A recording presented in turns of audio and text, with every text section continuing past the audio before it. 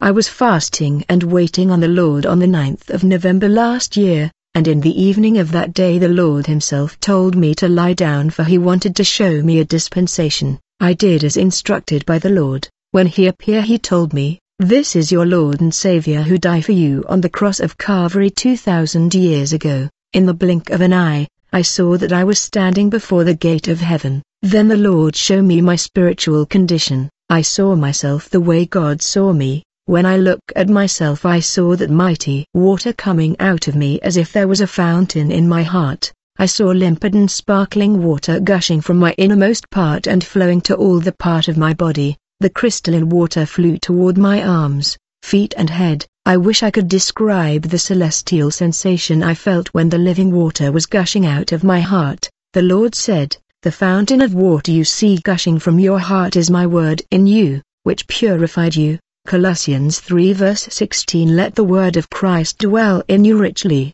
Teach and admonish one another in all wisdom, and with gratitude in your hearts sing psalms. The Lord said, "My daughter, this spring and fountain of living water in your heart is only the first step of preparation, that will help you make it to the rapture." John 4:13 verse 14. Everyone who drinks this water will be thirsty again, but whoever drinks the water I give will never be thirsty. The water I give will become a spring of water gushing up inside that person, giving eternal life.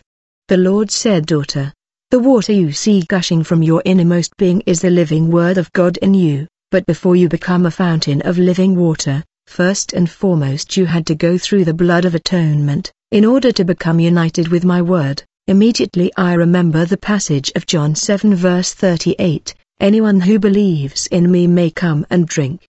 For the scriptures declare, rivers of living water will flow from his heart." Rivers of living water will brim and spill out of the depths of anyone who believes in me this way, just as the scripture says, "Brethren, the spring of crystalline water that flow from my heart was so pure and clean and so brilliant and sparkling, because sin could not come close to it. There was no sin in the source of my fountain.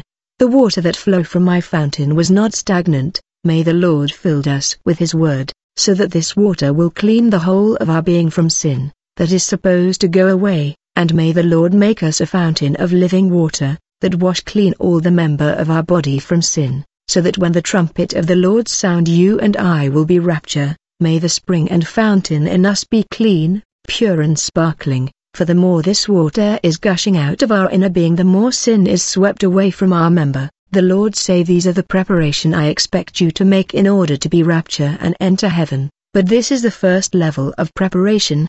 But my daughter, the next level of preparation is prayer. Understand that prayer is a flame of fire." When the Lord was still showing me the fountain of water in my heart, I was thinking the water will put out the flame of fire, but when I was praying I saw that this living water, which was the word of God, did the opposite. The living water acted like fuel to ignite my flame of fire more and more. I saw that the living water from my innermost part had set the flame of fire ablaze greatly, turning me to a pillar of fire. Thus when a believer is filled with the word of God, which is the living water, and maintain a life of prayer, he become a pillar of fire. The pure living water ignite the flame of fire, which is our prayer. May the Lord set us ablaze so that we can become pillar of fire. He makes his angels winds, his servants flames of fire. The Lord said the only way that the enemy can quench this pillar of fire is through the mind. The enemy know that he cannot come close to the pillar of fire,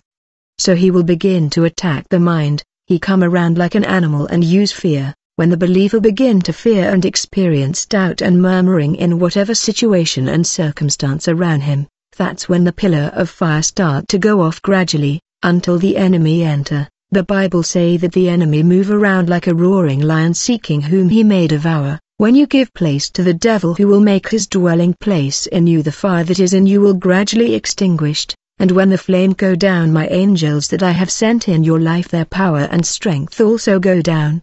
The more you are burning in great fire, the stronger they are.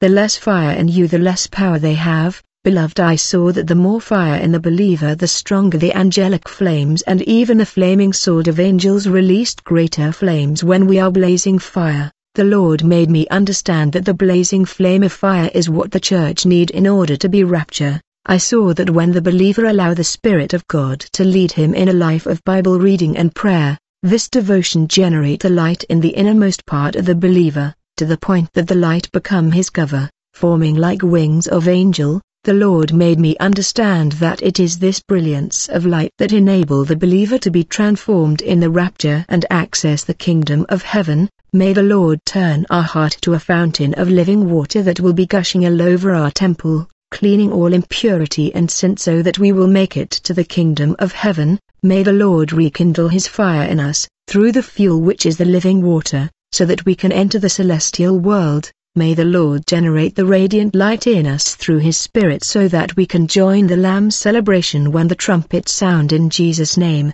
When the archangel will sound the trumpet, it is the spring of living water in us, combined with the radiance of light, and the blazing fire, that will allow the body of the believer to be transformed and be propelled in the air to meet the Lord. Brethren, we need limpid water to flow from our heart and turn our flame to pillar of fire, so that the Spirit of God may cover us with radiance of light. For these three elements enable the last transformation and immortality. 1 TG 43 Ad FB Corinthians 15 verse 53 For this corruptible must put on incorruption, and this mortal must put on immortality. So when this corruptible shall have put on incorruption, and this mortal shall have put on immortality, then shall be brought to pass the saying that is written, Death is swallowed up in victory. O death, where is thy sting?